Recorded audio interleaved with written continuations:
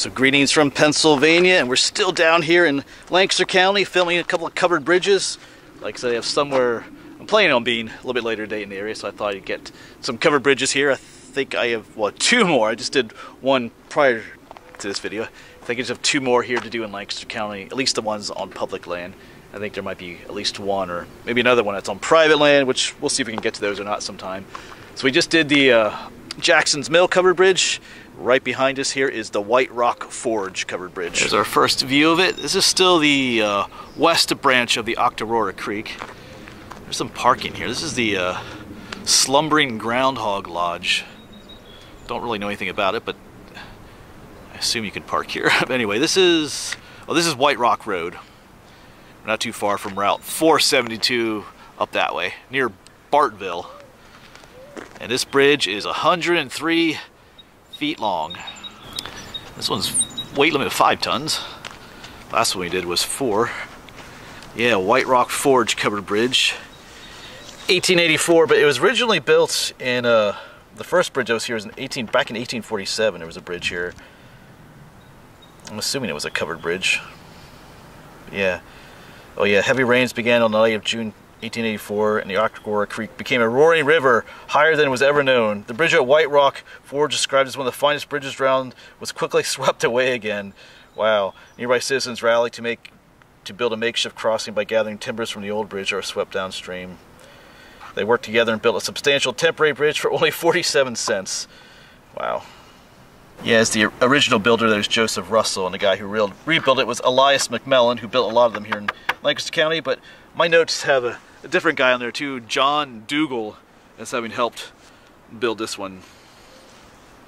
And this is going to be our familiar friend, the Burr Arch Truss. Just looking over here, it's a beautiful view of the creek here. Man, imagine living there. They're probably prone to flooding right there, though. Trying to see. We might be able to get down this way. Anyway, I'm trying to think ahead here. Anyway, 103 feet long. Yeah, there's our Burr Arch. Yeah, the Jackson's Mill was what, almost 140, so a little bit shorter, but still a nice long one to walk across. This one smells too, has a smell to it, so I'm not sure when it looks like there's some new wood in here, so it's seen some rebuilding. Ooh, is this a flood marker? Oh, this is the township line. Okay, I was wondering if they're pointing to something like this is where the floods came up to, but no, it's just the township line. Alright. We've been to covered bridges where they show, you know, the flood marks when a bridge wasn't washed away. Got some more of those, tons of those mud dauber nests under here. Other nests. So if you come here in the summertime to walk across this bridge, just keep an eye out. Yeah. You know, a bunch of them up there too. Yeah, but there's our king post. See, here they have the date 1849 on here. That's when this was originally built, but like I said, this was rebuilt in 1885 then. So nothing on this bridge is probably from that 1849 era. That's when it was originally built. That's the way it often is with these covered bridge dates. There's so many different, depending on which websites you look at, they have differing dates all the time to when they were built, when they were rebuilt. So you just gotta keep that in mind. The dates get a little confusing sometimes. Alright, this is peaceful back here too. The other one we were at earlier today, Jackson's Mill, was peaceful. This one too is.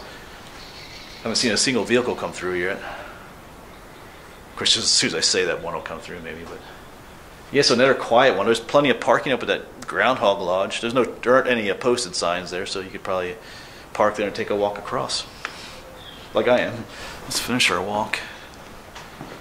This one too has huge beams. I mean, they all do, but sometimes they just feel or look larger. These have an old feel to them too.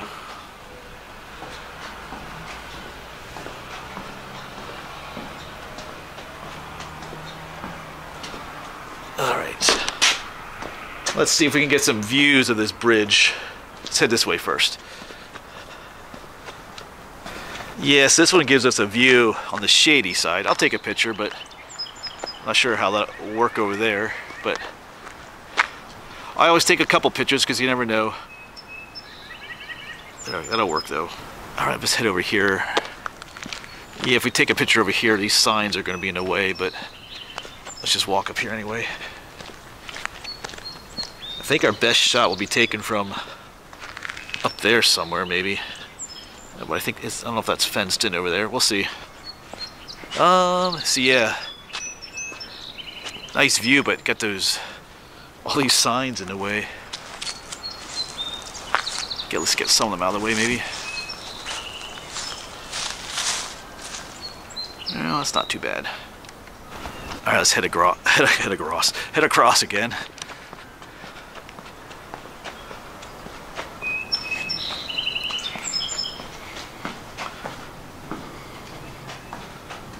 Like always, I just love the old woodwork, that timber frame look. I'd love to. Somewhere in my dreams, I think about building well, not an old, but building like a timber frame house or something, like they did in the old days.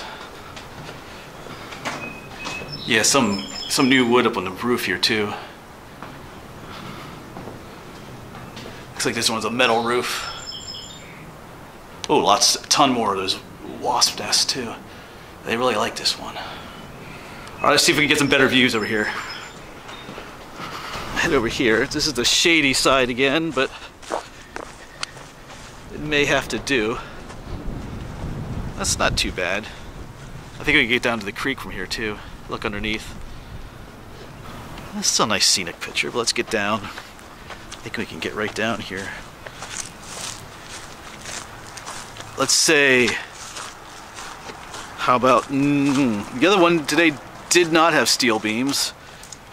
The longer one, I'm gonna say no. I might regret this. Oh, got a vehicle coming across. And I'm right this time. Oh, there's someone's bike down here. Probably a local. Yeah, no steel beams. Cool.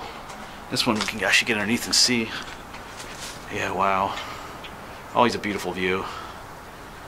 Looking both ways. Alright, but I'd like to see if I can get a nice sunny side shot over here.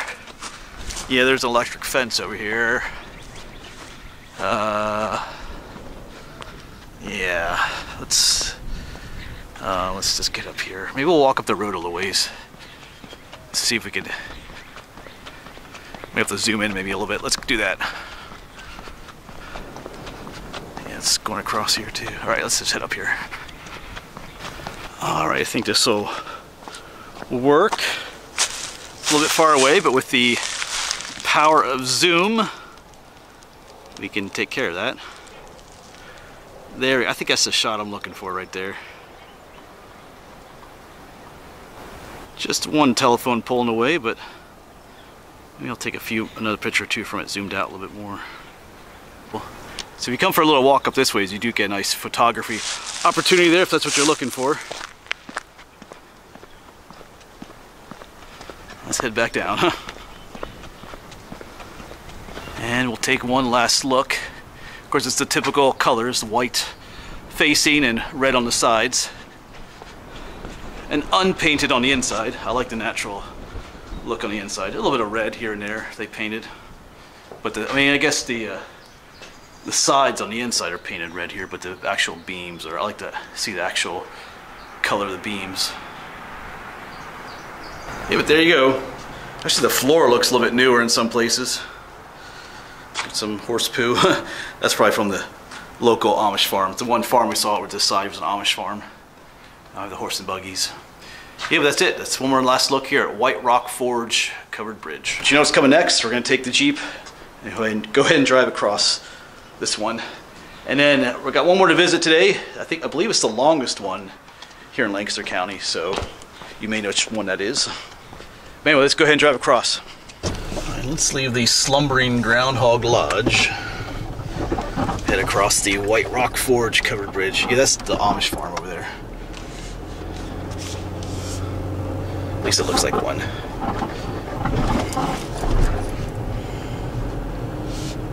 All right, there we go. So we're headed to one more. I gotta turn left here. So hopefully I see you there.